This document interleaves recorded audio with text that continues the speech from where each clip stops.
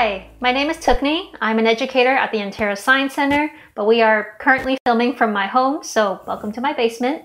Today we'll be doing a DNA extraction experiment. To start, we'll be talking about the what, the where, and the why of DNA with laundry. Alright, let's jump in. So all living things are made up of at least one cell, from plants, ducks, humans, and lots of other things. Now imagine this room is a cell. That makes the air around me the cytoplasm, and the other things in the room organelles. And this bag of socks is our nucleus. The nucleus is where DNA, or deoxyribonucleic acid, is stored. A common misconception is the nucleus is the brain of the cell, but it's more like a rare book library where books aren't allowed to leave.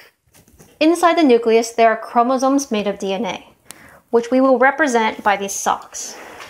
Chromosomes have functional segments called genes, represented by our stripes.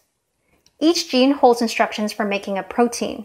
Proteins determine physical traits that we have, like our hair color, how many fingers we have, and really everything about us. We call these traits phenotypes. Now if you look here, these socks hold one of the genes that controls for whether you have a widow's peak hairline or not. Each chromosome has many genes, but in your cell, they aren't color-coded like these socks are. Despite that, the cell can still recognize parts of the DNA that contain instructions to make specific proteins. Genes can also have things called alleles, which are kind of like variations of a specific gene. Humans get one allele for each gene from their biological parents. If the alleles are different, we'd call that genotype, or genetically what they have that gene, heterozygous. If the alleles are the same, like for these socks that hold the same allele for detached earlobes, we'd call the genotype homologous. Each sock is made up of a long thread knit very, very tightly. Similarly, chromosomes are made up of a long string of DNA that is coiled very tightly. If I were to pull the thread and unravel the sock, you can imagine that thread would be really, really long. Similarly, if we take one of your cells and unravel all the DNA from the nucleus, it would measure to about 2 meters in length, which is crazy. DNA also has a really cool structure. If you were to zoom in on it and look really close, it would look similar to a twisted ladder. We call that shape a double helix. The two strands of twisted DNA are made of small molecules called nucleotides. You're likely going to read about this a bit when you research the experiment later. So going back to chromosomes, you have 23 pairs of chromosomes, or 46 in total. Humans have 2 sets of their chromosomes in their somatic cells. We call that being diploid.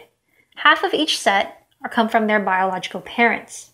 22 of these pairs are homologous, meaning they have the same genes in the same order. But that doesn't necessarily mean they are identical.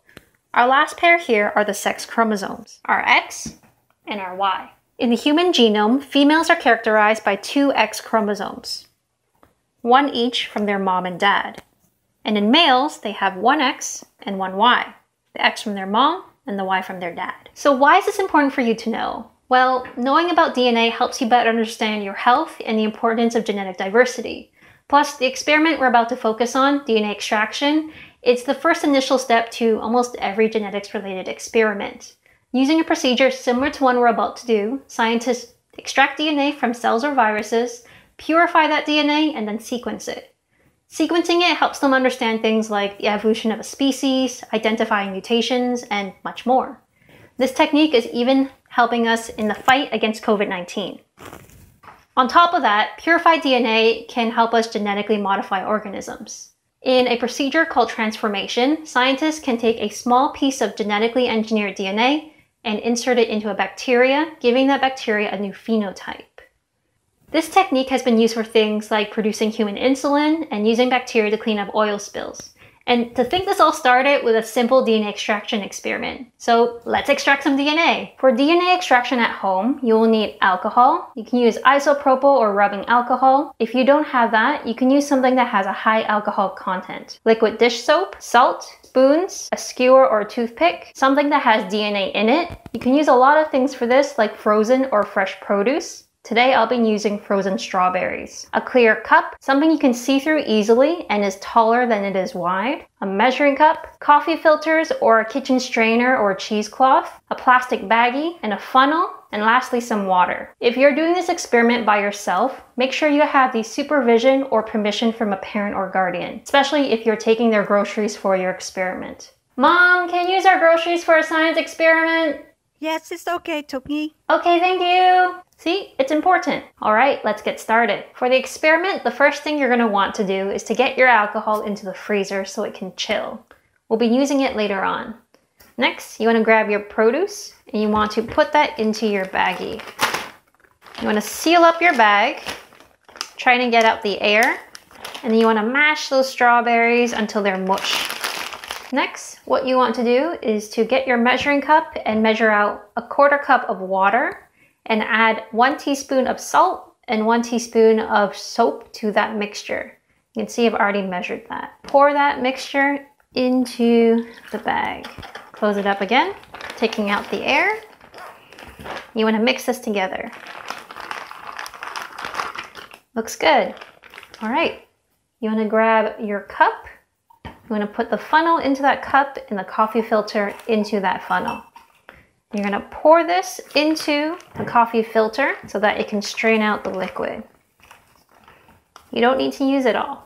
Once it's done straining, you can take out your funnel, get your alcohol from the freezer, and you want to gently pour it over the strained liquid. So you want to tilt the glass to the side and gently stream the alcohol along the side of the glass, so that the alcohol forms a layer on top of the strawberry mixture.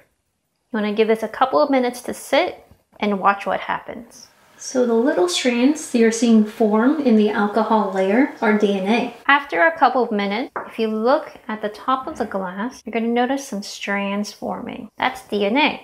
So if you grab your skewer, you can gently grab those strands and take them out. Congratulations! You have extracted DNA at home.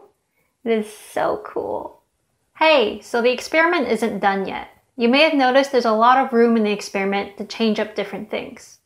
We would like to challenge you to change a variable in the experiment with the goal of increasing your DNA yield, or increasing the amount of DNA you get at the end of the extraction. We recommend doing a couple of things. Doing some research about what each chemical does, and taking some good notes about changes you make. And if you can, measuring out the DNA you get from the original experiment and measuring it again when you change the experiment. And it's okay if sometimes your experiment doesn't work. If you can see by the mess I've made, there's a lot of troubleshooting and a lot of failure that happens with doing experiments. And that's all right. That's a part of science. I hope you had fun and learned how to extract DNA from plants. And by the way, that's a hot tip. Some plants, they are polyploid, meaning they have more than 2 copies of their chromosome.